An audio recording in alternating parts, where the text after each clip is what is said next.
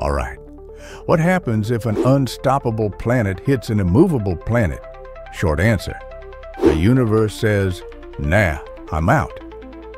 The unstoppable planet is basically a cosmic missile with infinite speed and zero chill. And the immovable planet? Bro doesn't move, even if the Big Bang punched it in the face.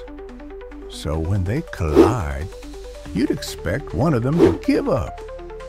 But nope, they both win and lose at the same time. The unstoppable planet gets squished harder than your phone in your pocket when you sit down. And the immovable planet just stands there like, nice try, kid. The impact creates so much energy, it tries to form a black hole. But even the black hole's like, nah, this ain't my problem. So the universe glitches, physics crashes, and reality basically rage quits. Who wins? Nobody. But we get the coolest explosion ever.